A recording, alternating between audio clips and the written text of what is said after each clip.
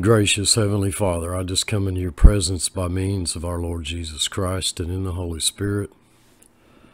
So very thankful for the opportunity that you give us to just feast upon your word. What a privilege it is just to hold your word and to study it, to meditate on it. I just ask that you would filter out all of that which is foolish, but seal to our hearts only that which is truth, for it's in Christ's name I pray. Amen.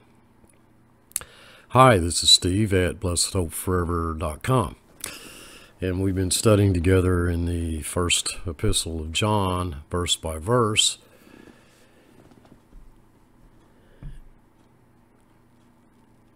And we're in the third chapter.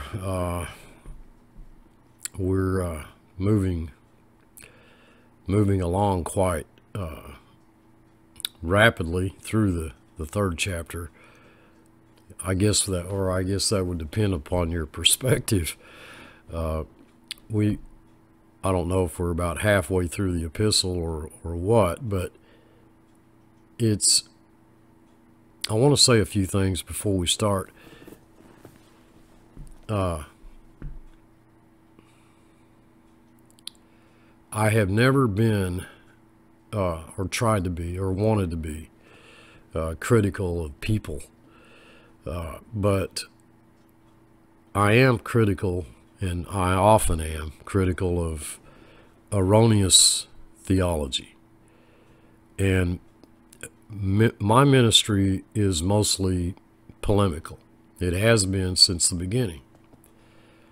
And I don't think that that's an exception. I think that's really more the norm. I believe the more that we look into the truth of this book and we discover the truth of what God has said in this book, in his word, I believe that our ministry will be, out of necessity, mostly polemical, because that's just the times that we're living.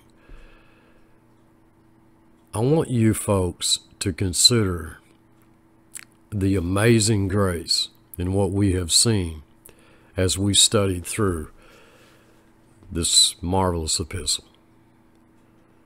I mean, I really need you to just really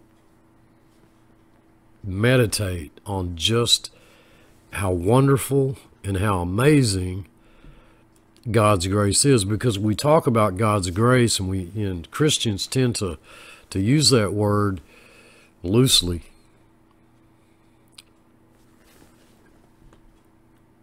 Folks, we're seeing some amazing grace here, and it's almost, in my estimation, at least in my understanding, it's almost impossible to describe. It goes beyond the normal thought concerning grace.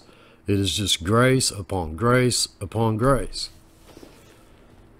And of course, I understand also that the argument, against what I teach as a believer who believes in a God-only gospel, monergism, not synergism, that we're not under law, but we're under grace. The objection, usually is something along the lines of that which concerns responsibility.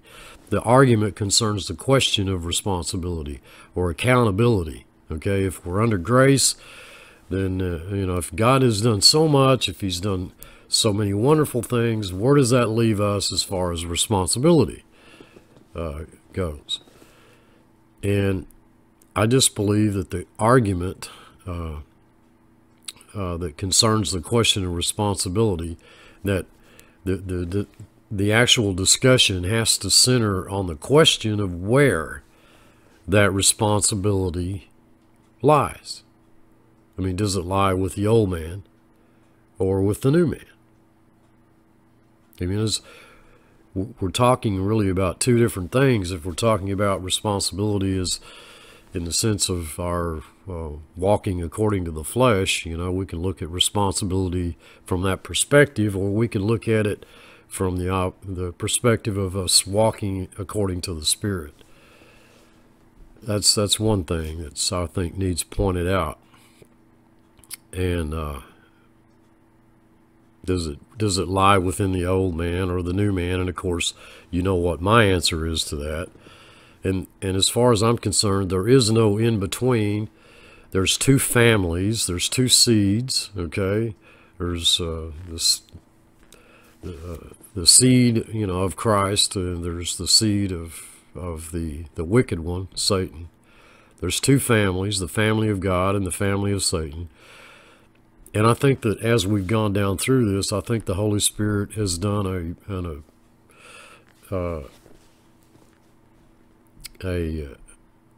astounding job of separating the two. I think much of the problem that many Christians have when they come and approach these verses in 1 John, not just 1 John, 2 John, 3 John, and in fact many other epistles, I think one of the hang-ups, one of the problems that Christians have is they, and especially when it comes to 1 John, they'll come to this epistle and they will completely miss seeing the amazing grace of God that is in this chapter. What many feel when they go through 1 John, especially chapter 3, is a burden, when what we're seeing is the grace of God expressed toward his people in a marvelous, marvelous way. But they don't see that, and so they read these verses and they feel a burden because they don't. The idea is that they just don't see themselves as much as they'd like to. They see a lot of what we're reading here as a responsibility, something that we have to accomplish. Okay, if you know God is going to do something that we need, then we need to do something. There's a lot of conditions read into these texts that just clearly are not there. There are clearly two families spoken of in these passages, and the common approach is to view all these things as conditions whereby we merit God's favor. Okay? And we've seen a lot. You know, but the idea being that if we believe, you know, if we receive, if we love the brethren, if we are forgiven, if we abide in him, if we keep his commandments, if we overcome, if we're righteous, etc., etc., etc., you know, we'll go to heaven. But if we're not, well, then we won't. And I'm convinced that that's how many, many, many, many of your Christian friends read through these passages. And folks, the text says nothing anywhere close to that. This is the first epistle of the Apostle John. And dearly beloved, we should be awestruck by what the God of all grace is saying to us here in these passages. Behold, keep in mind, it started out, behold, what manner of love. You know, that we would be called the children of God.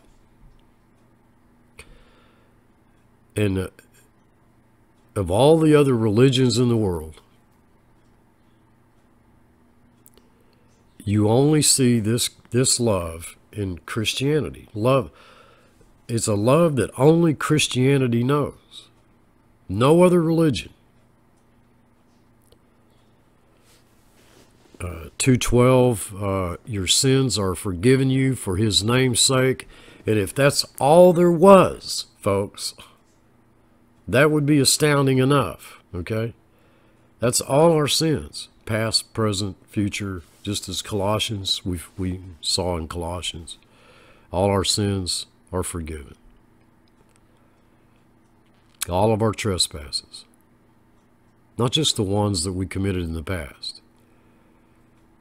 And that alone, just that one truth alone, is phenomenal, but it goes on. Christ is the propitiation, we've seen, for our sins, and not for ours only, but also for the sins of the whole world. And without rehashing all of that, we looked at that before, where we know that the reason that he's the propitiation for the sins of the whole world is because the Father's demand for justice had to be satisfied through the death of Christ. It doesn't mean that Christ died in the place of the non-elect. If you have Christ dying in the place of the non-elect, then we have a real problem, because we have Christ, we have a double jeopardy sort of thing going on. You have Christ paying for those sins, as well as the non-elect paying for those sins, and we can't have that. They were made alive in Christ. All were made alive in Christ. It was later that, as Paul says in Romans 7, that we died in our own sin. When the law came in, sin revived, and we died. But all were made righteous in Christ.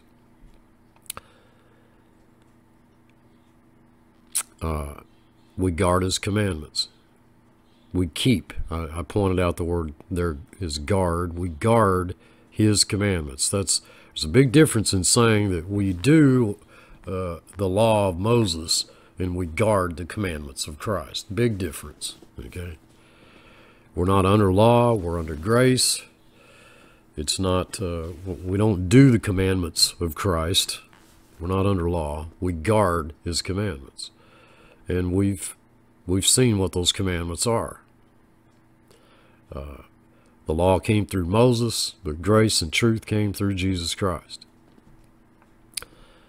Our text has shown us that we will abide in him. We will remain in him. We will continue in him. There is no question about that. And the only reason that we will is because we are his children. We were born by God from above. And so we will remain in him. Now let's think for a moment. Let's suppose we just stopped right here. Okay, what more do you want? But it goes on and it gets better. We've overcome the wicked one. Well, how have we overcome the wicked one? We've overcome the wicked one in the sense that the new creation, born of God, that cannot sin, because we've been made the righteousness of God in him,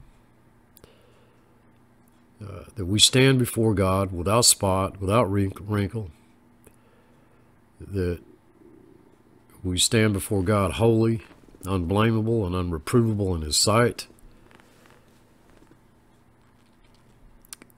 The new man, the sinless new man, that cannot be touched by evil. There had to be a new creation, a new man, a sinless new man, in which Christ could take up residence, reside. Christ could never have come and resided within us just as a single-natured individual in the flesh. He could not be touched by sin, and therefore we have overcome the wicked one solely because of what Christ did. This is not something that we're called to do. We're not called to overcome the wicked one. If somehow we could just somehow overcome the wicked one, and we'll make it to heaven. If somehow we can continue, if we'll just continue to remain in him, we'll go to heaven. Well, if we guard his commandments, we'll go to heaven. If he's forgiven us of all our sins, we'll go to heaven. If we don't go overboard and sin too much and out-sin his grace, we'll go to heaven. And so it matters, folks, how we approach the text from the outset. Right from the beginning. Where are we going to stand in relationship to these verses as who we are? And who we are God's children. We've seen a marvelous, marvelous, marvelous, marvelous truth, and that is that the new man cannot sin. In verse 9, I pointed out how that Jesus stated himself, stated every good tree brings forth good fruit, every bad tree brings forth bad fruit. A good tree can't bring forth bad fruit. A bad tree can't bring forth good fruit. That's just, those are our Lord's own words. Matthew chapter 7, just like fresh water and salt water, you can't, and I've heard people say, well, Steve, you can mix fresh water and salt water and you can have both. No, you can't. You mix salt water with fresh water and guess what you had? Salt water. The text has clearly shown us that we love the brethren, and we love one another. The word there in the Greek, another, it's one of the same kind. Okay? I think that's worth pointing out. We love the brethren. We love those like us. Nowhere in this book were we ever commanded to love everybody. And the general thought, the idea today is, well, that God loves everybody. That is clearly not true. We clearly see from Scripture that is simply not the case. Jacob I loved, Esau I hated. But we love the brethren. We know from John chapter 10 that only his sheep hear and believe. It's not that if we hear and if we believe, we'll be his sheep. Okay? We've spent some time talking about that. It's for someone to say, well, I believe in the total depravity of man, Steve, but we still have to accept Jesus Christ to be saved. Well, then you really don't believe man is totally depraved.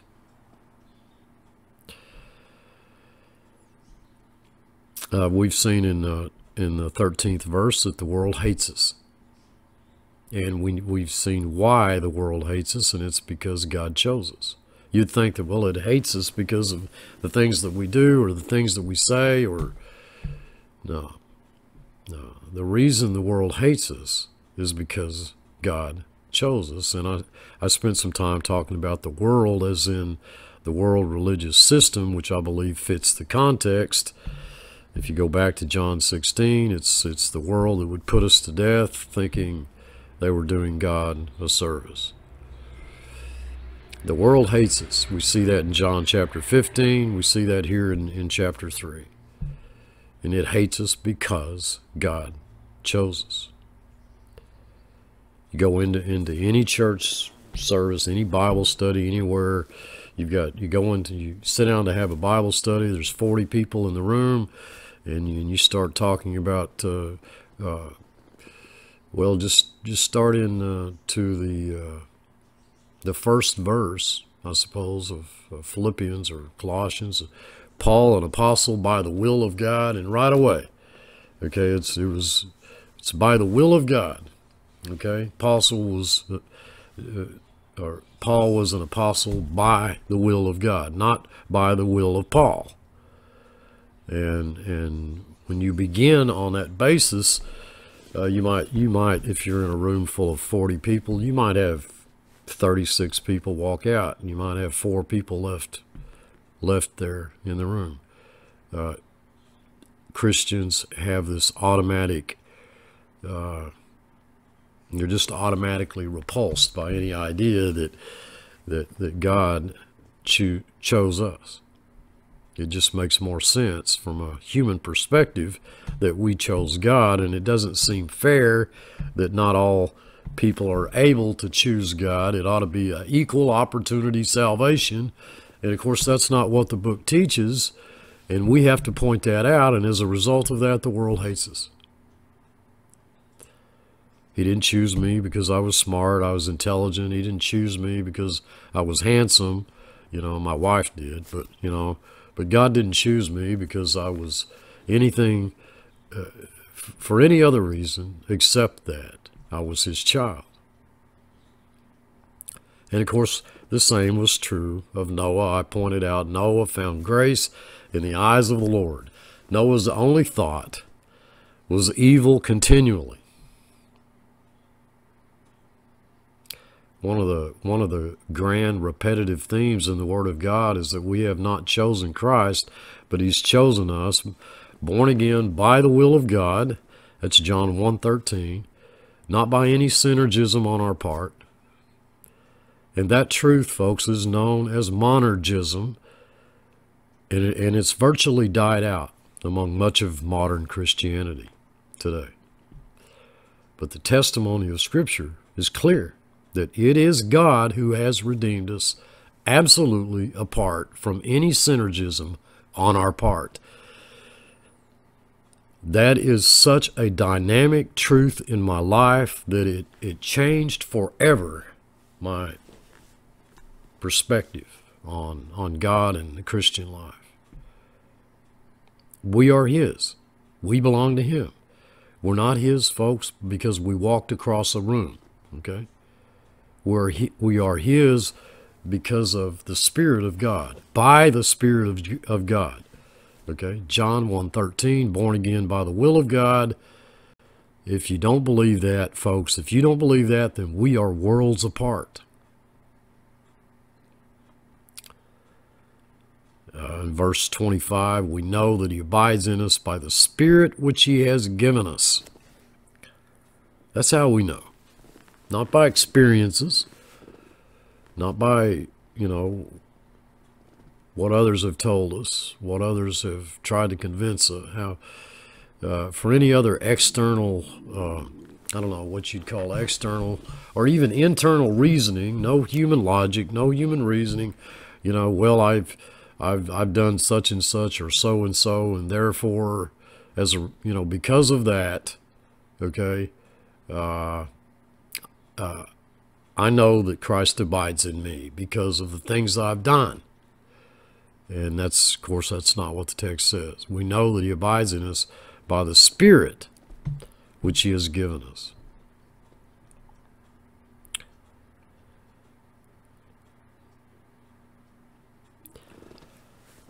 We looked at Cain. Cain's works was evil. Abel's was righteous. And I tried to point out how important it was that we not look at these two individuals apart from Christ. It's not that we just want to be like Abel. If only we could be like Abel. If only our deeds could be righteous like Abel's. And we've got to be careful and not allow our deeds to be evil like Cain's. And God has shown us evil and good and evil here. He's shown us Cain and Abel here, and we have a choice. Now we have a choice to either live like Cain or live like Abel, or be like Cain or be like Abel, and that's not the lesson there. The lesson is that Cain's works was evil. He could do no righteousness. Abel's was righteous.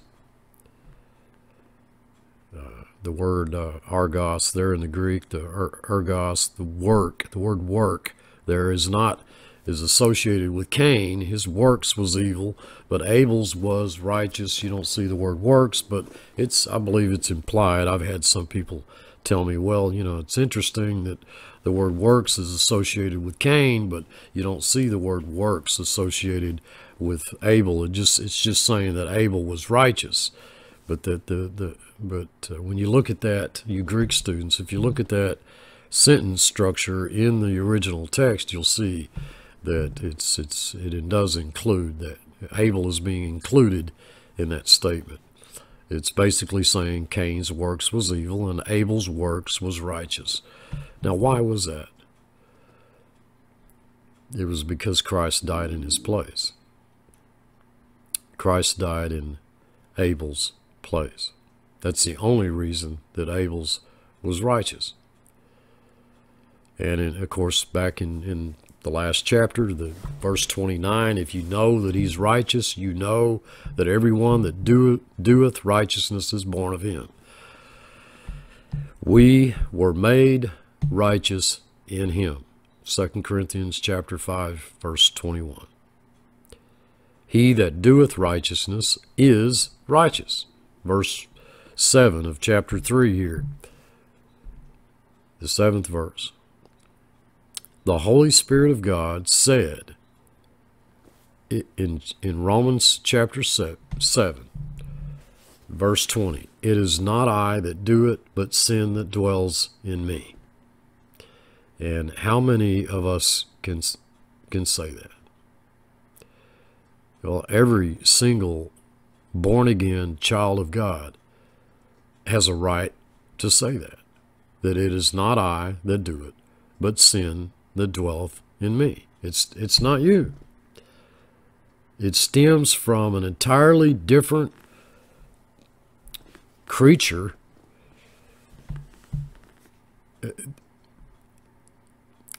that was created in righteousness and true holiness, that cannot sin.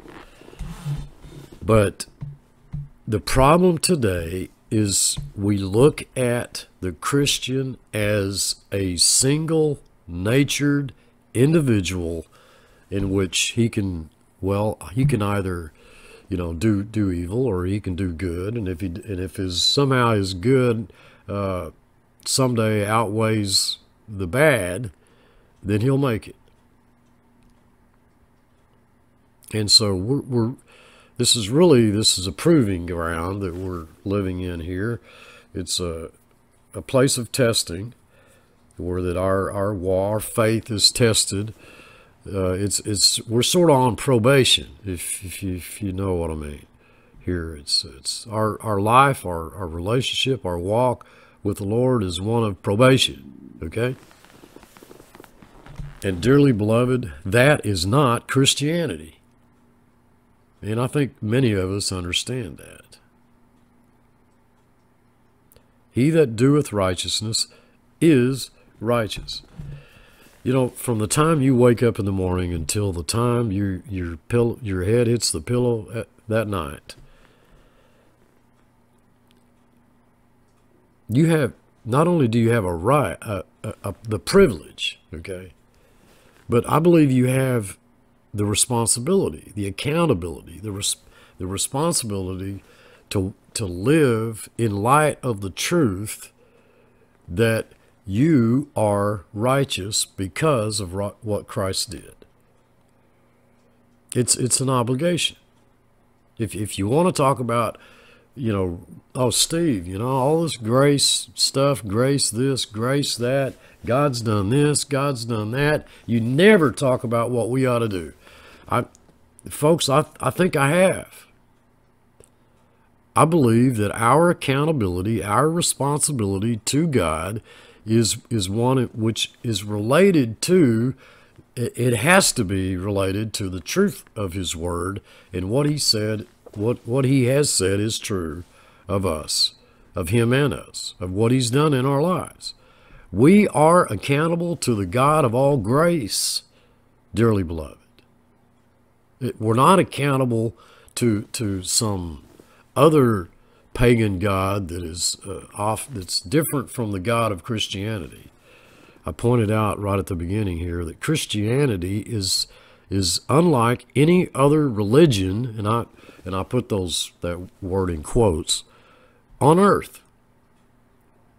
There's never been anything like Christianity, and yet Christianity today in the main lives pretty much, for the most part, they live little different than most other religions that don't know this love of God that we're talking about.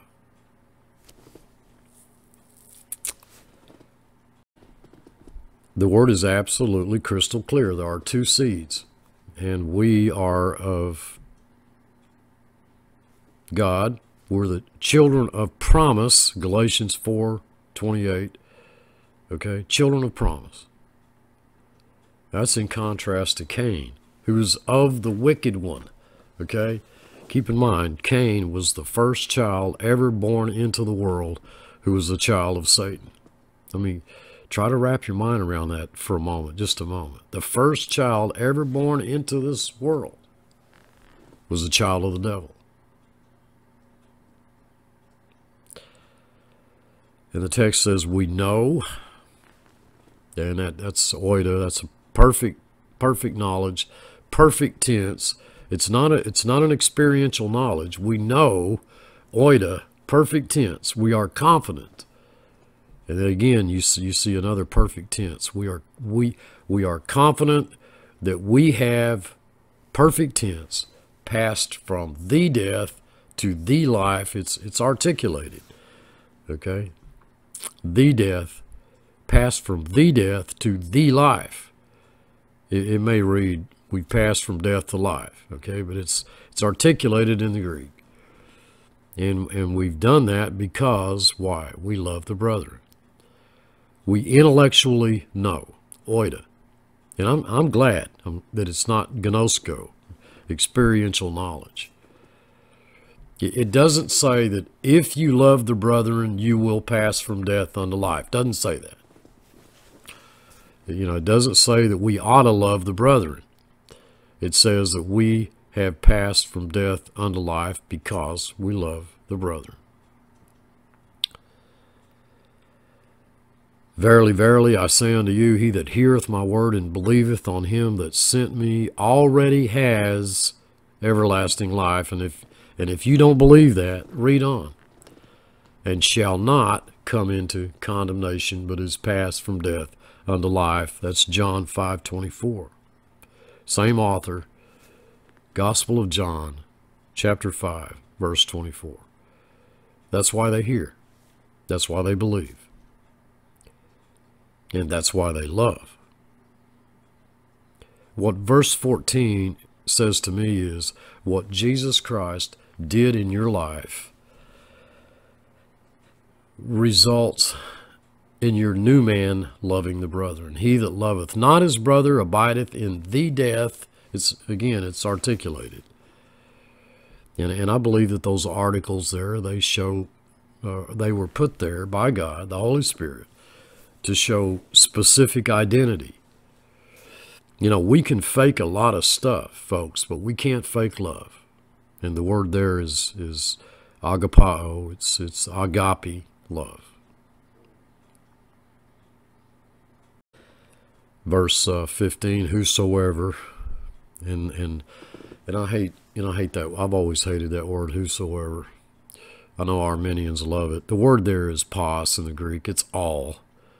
But let me read it the way it's generally read. Whosoever who hateth his brother is a murderer. Okay, whosoever who hateth his brother is a murderer.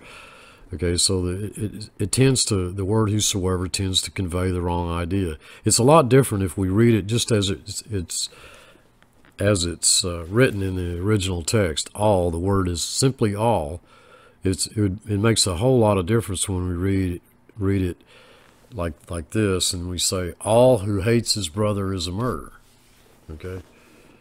And you know that no murderer hath eternal life abiding in him. All right? The old man hates. The old man's a murderer. Well, what about David? How about Paul? I mean, he was on the road to Damascus killing Christians. Oh, well, they repented, Steve. So, we can, we can kill somebody, and then all we got to do is repent. We got it made, right? It was not the new man in David or the new man in Paul that murdered.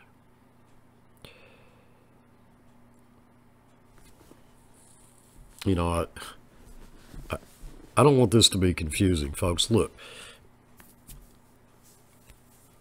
can we murder as new creations in Christ Jesus? Absolutely, we can. Absolutely. Is that of the new man? No, it's not. It's of the old man. The old man hates and is a murderer.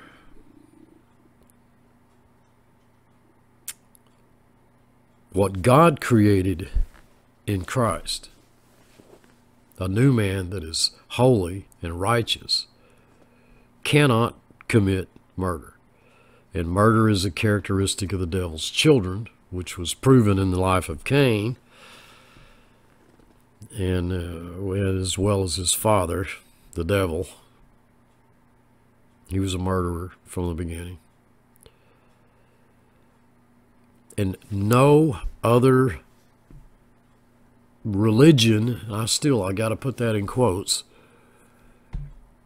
puts as high a value on life as does Christianity. The verse does not say one of God's children hates another one of God's children, and yet that's what a lot of people do with that verse. I do not believe that God, folks, I do not believe that God is whitewashing the old man. He's made you a new creation that is created in righteousness and true holiness. And you have to decide. And time's running out, okay, for us all. You have to decide. Was Christ Jesus' work on your behalf, was it sufficient? Okay? Or was that just part of a process that you have to finish? I can tell you that there is not a single verse in all of Scripture that says that we have to sanctify ourselves. 1 Thessalonians 5, now may the God of peace himself sanctify you completely, and may your entire spirit, soul, and body be kept blameless at the coming of our Lord Jesus Christ. Faithful is he who calls you, who also will do it. Philippians 1:6. Being confident of this very thing, that he which has begun a good work in you will perform it, will complete it until the day of Christ Jesus. And if you turn over to Hebrews chapter 2, verse 11, marvelous, marvelous verse. For both he that sanctifies and they who are sanctified are all of one. What a fabulous truth. Verse 16, hereby perceive we the love of God. It is now, now we're looking at, this is not oida, this is gnosko. Experientially perceive the love of God, because he laid down his life for us. That word there in the Greek, for, he laid down his life for us. That word is huper. It is literally can be translated in the place of. That's which denotes a substitutionary sacrifice, which is exactly consistent with all of Scripture on this subject. In our place, substitutionary sacrifice. We hereby perceive we the love of God, because he laid down his life for us, and we ought to lay down our lives for the brother.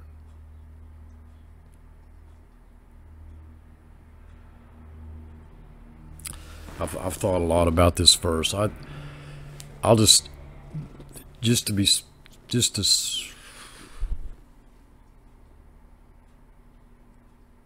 state it as simply as I can. I believe that the new creation, that's exactly what the new creation would do. Our new creations would lay down our lives for the brother. Now, having said that, I also believe that we were told to walk as Christ himself walked. In chapter 2, verse 6, he that saith he abideth in him ought himself also so to walk, even as he walked. You know, the question there in my mind concerns, well, what does it mean to lay down our lives for the brethren? Okay? We ought to lay down our lives for the brethren.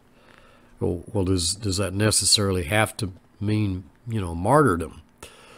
I wouldn't discount martyrdom. I wouldn't say that is not included in the verse, but what I would suggest for your thinking here is that it goes far beyond that. Okay? Our life. We're not laying down the end of our life for our brethren. We're not laying down death for our brethren. We're laying down our life for our brethren. And we have the greatest example, and that is Christ. But we're not under law. It is, there's something very dynamic that takes place in the Christian life apart from law. Where that there is no law, where there's no law, there's no transgression.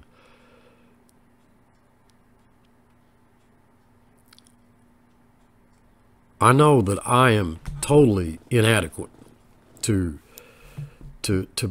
put into my own words what I think God has done concerning us, his people, those who are in Christ, the grace that he's shown, the extent of that amazing grace, and that love which is endless, which knows no bounds. Just the idea that God would conform us to the image of his Son by grace, just thinking on that astounds me, because we would normally think, and this is the world that we grew up and we, into, and we've lived, we've lived under a system, a world system that is primarily, as far as it goes universally, I mean, we are judged based upon our performance. And yet that's not true in the Christian life. We live under a system in which if we don't work, we don't get paid. That reward is based on labor. And that we, the whole idea is that, we can be good people or bad people, and it's the good people that succeed, it's the bad people who don't. And then you have Christianity coming in, you have Christ coming in and changing all of that. Turning it all upside down.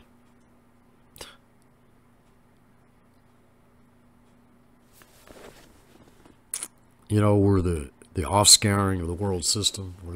We're despised, we're rejected, we're unknown yet well known. It's, the least will be the greatest. It's, you can see how the Lord has taken and just flipped it all on its head. And rather than us believe that we live the Christian life, that the Christian life is really the Christian. Well, what is the Christian life? Well, it's the Christian. No, it's Christ. We've seen that in the very study that we're doing. For me to live is Christ. Your life, folks, is not yours. You were bought with a price, a very precious price. You were bought, purchased back, because you previously, you never were apart from him. God always loved you. You were always his child. And he bought you back. You've returned unto the shepherd of your soul. Just like the prodigal son. It was in a far country, and he returned, he left a son, he returned a son. There never was a time where that he wasn't his father's son.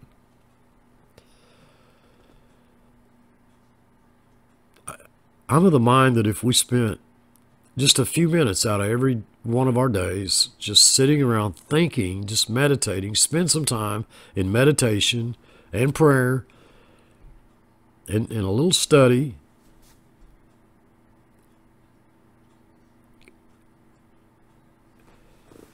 just trying to wrap our minds around the song that we sing, Amazing Grace, how sweet the sound that saved a wretch like me. But then we sing that, but then we go away thinking, we just, basically we've just thrown every single one of the words to that song. We've thrown it away.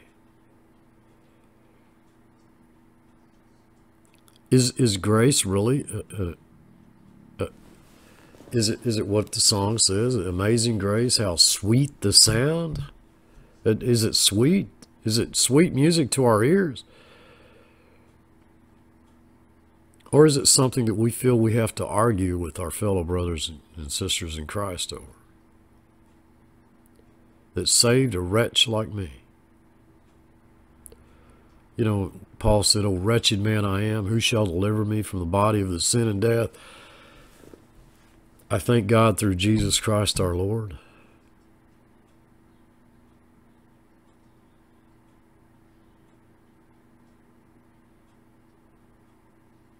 I love you all, I truly do, and I have no expectations of any of you. I have no demands to place on any of you. I have no restrictions to place on any of you. I don't even have any requests really per se. I mean, you know, that you will, you know, I don't know where God has you in your life today and what he's doing specifically in your life at this very moment. And so therefore I have no right to tell you that you ought to be over here. Maybe God wants you over here.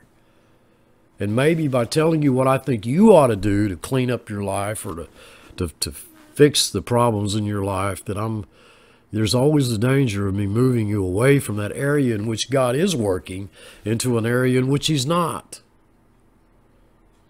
Dearly beloved, we are not under law, but we are under grace. And that amazing grace of God ought to soothe your soul like nothing ever did. I want to finish reading out the rest of this chapter, and we'll come back and we'll talk about it in the next video. Verse 17, "But whoso hath this world's good, and seeth his brother have need, and shutteth up his bowels of compassion from him, how dwelleth the love of God in him?" And I want you to just think about that for a moment. We've seen how the Holy Spirit has contrasted the children of the devil with the children of God all the way through this. I don't think that he's broken off from that. I believe that we're looking at a very unique situation here. We'll talk about that some more in my next video. Notice that it says he shuts up his bowels of compassion from him. It doesn't say, well, he doesn't provide the need. Of course, I think you could assume that he doesn't provide the need, but zero compassion, okay? Zero compassion. "My little children, let us not love in word, neither in tongue, but in deed and in truth. And hereby we know that we are of the truth, and shall assure our hearts before him. For if our heart condemns us, God is greater than our heart and knows all things." Marvelous, marvelous verse. "Beloved, if our heart condemn us not, then we have confidence toward God. And whatsoever we ask, we receive of him, because we keep his commandments and do those things that are pleasing in his sight. And this is his commandment, that we should believe on the name of his Son, Jesus Christ, and love one another as he gave us commandment. And he that keepeth his commandments dwelleth in him, and he in him, and hereby we know that he abides in us by the Spirit which he's given us." We're fastly approaching the end of 2021, and before you know it, we'll be in the spring of 2022, and as you can expect, I'm really looking forward to spring of 22. Folks, we're living in crazy, crazy times. I don't know how often you keep up with the news with current world events and all of that. But I just remember back in 2017 or 2018, early in 2018, and people would write me and say, "Steve, I just don't see how things can go on to 2021. I mean, and yet look at all that's happened." I have purposely made it a point not to make this YouTube ministry channel political.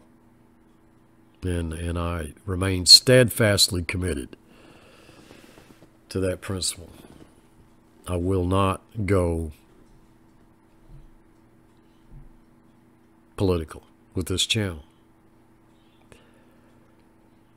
other than to remind you of the fact that things are rapidly changing faster than we can keep track of them, of those things.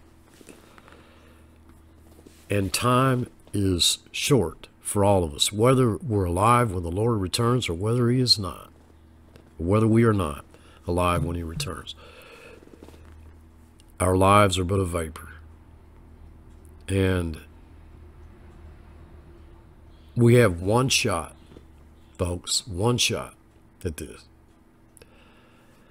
We have one opportunity, one lifetime to glorify God. We have one opportunity in this life to allow the truth of God's word to bring honor and glory to our Lord and Savior Jesus Christ. I beseech you in the name of Christ to look into these things, to examine your heart, to examine what's written in light of what's written, and to take God at his word,